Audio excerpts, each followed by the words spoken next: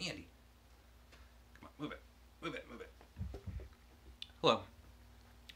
So somebody commented on one of my videos asking me to talk about the NYRB books that I had on my shelves, and I thought I would just pull them all out and talk about what I like about them and go through them as best I can.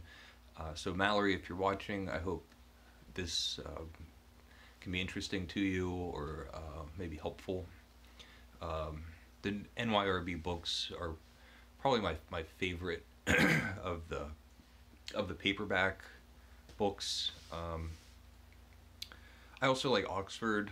I like Oxford more than Penguin, and from everyone that I've talked to, I'm kind of in the minority in that sense, but it's just my preference. I think that the New York Review of Books publishing house, for one, I feel like they make a quality book, and it's handsomely packaged. It's very attractive, and the paper feels good in your hand. It feels sturdy. So as far as the physicality of the book, I think it's very well constructed for a paperback. But their chief charm to me is the selection of books, and I don't know if it's the best way to describe it, but I feel like they're like little treasures that you discover. They mostly publish books that they might be well-known authors, but the titles aren't as popular, or they were authors that were popular in their day and now have kind of gone out of fashion. So there's like the little discoveries that you can find across their entire catalog. Mallory, you mentioned that you had interest in Russian literature, so I'm going to start with that, and I'm just going to go through. I pulled out like a ton of books, and I'm going to try to go through them pretty quickly. So I'll start with Pushkin, The Captain's Daughter. It's a historical novel or novella. It's quite good if you're looking for a longer prose work by Pushkin. I would recommend it. The Slinks by Tatiana Tolstana, however you say that. Apparently it's Tolstoy's granddaughter, and it's sort of a science fiction, fantasy, post-apocalyptic book, and it was quite enjoyable when I read it, which was years ago. This is why I love NYRB books. This is an author that I had never heard of and is now one of my favorite authors. It's Andrei Platonov. And I've read the Foundation Pit, Soul, Happy Moscow, and he's incredibly good. I want to reread all of these. When I was reading the Foundation Pit, I remember reading it and thinking, I can't wait to reread it. Just so phenomenal.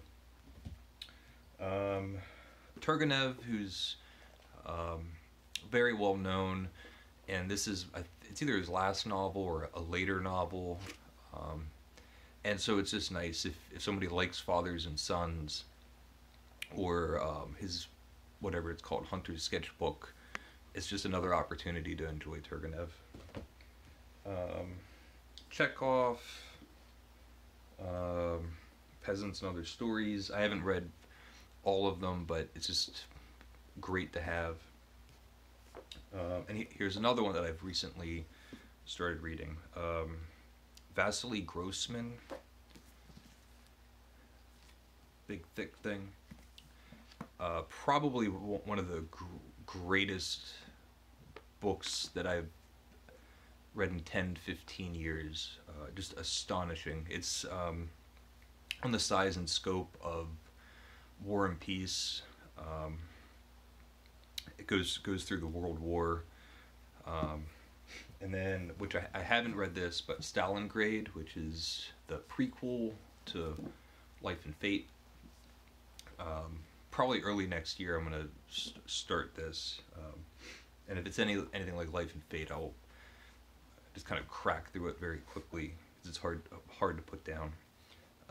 Everything Flows, which sort of like reportage of all the horrors and atrocities that were witnessed. It's a great little book. They also have strange, offbeat things that they can publish. So this is Lost Time by Joseph Kopetsky. I can't pronounce it. And this was a guy that was in like the Soviet labor camps or something, and he read Proust and loved Proust, and he had memorized whole passages of Proust, and so he started giving lectures in the prison camps, and it was a way for him to express himself, and he found meaning in Proust. I actually went back and read several volumes of Proust because of this. Very interesting. That's about it for the proper Russians. Kind of still in that area. Stephen Zweig. I think I've read all of these now, but you know, they just have a great selection of a really great writer.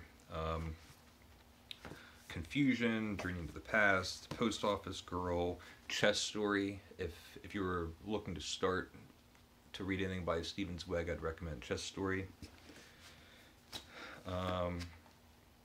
Here's something else by some guy with a fantastic name. It's Hugo von Homsthal. I don't know. I read one of the stories. I don't remember anything about it other than it was beautifully written. Anyway, on to the French, and I got a lot more French books than Russian.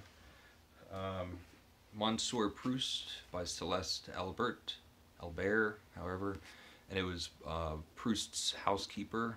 If anyone wants to read more about Proust or know about his life, I would highly recommend it. It was very interesting. Blood Dark by Louis Gillot. Can't pronounce it. This is great. The Pages from the Goncourt Journals by Edmond and Jules de Goncourt. And it's just a couple of fishwives gossiping about all these famous people. And if anyone that likes you know, Flaubert and Baudelaire and Victor Hugo and Zola and on and on and on. They have wonderful anecdotes. Nature Stories by Jules Renard. It's a bestiary. One of my all-time favorite writers, Guy de Maupassant.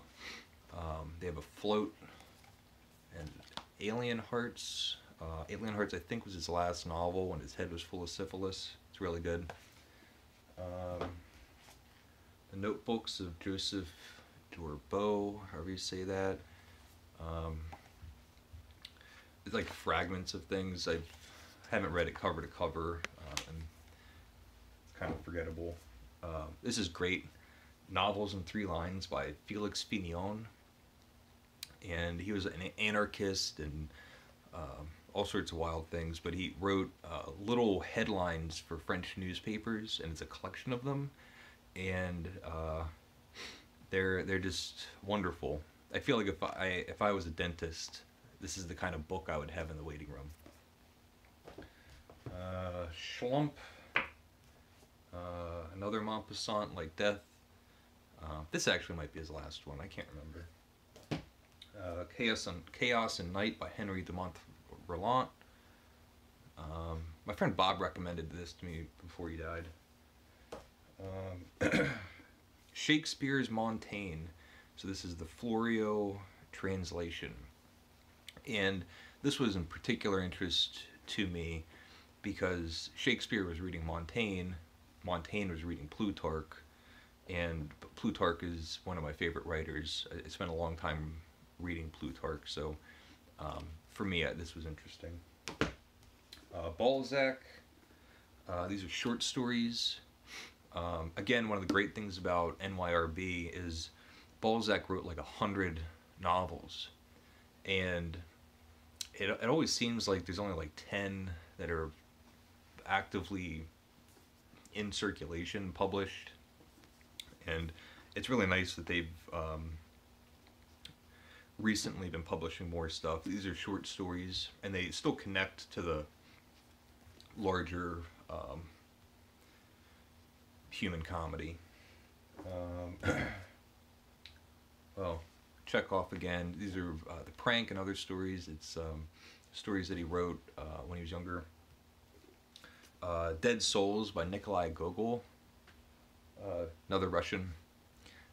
This is my preferred translation. I've read 3 translations.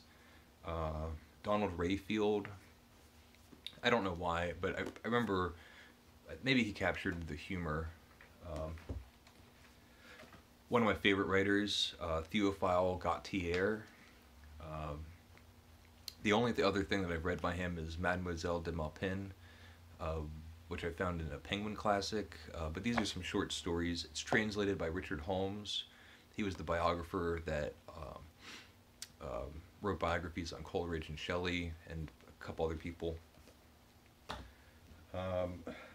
Memoirs from the Grave. I think it's Francois René de Chateaubriand. Probably butchered that. Haven't read the whole thing, but for a long time I would keep it by my bed and read passages. Incredibly beautiful. It's Proustian. Proust was reading a lot of him, and you can tell. Another Balzac. It's The Unknown Masterpiece. The Child by Jules Vallée. Memoirs, 2 Young Wives by Balzac. Hill by Jean Junio.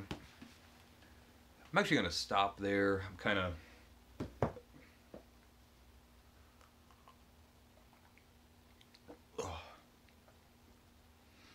This tea is made from monk fruit and hemp. It's terrible. I'm going to stop there.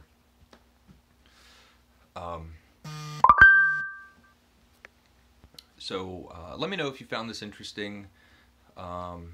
Mallory, again, I hope some of this was helpful. If anyone wants me to talk about any of these books in more detail, please let me know. I'm happy to do so. And thank you for watching. Bye.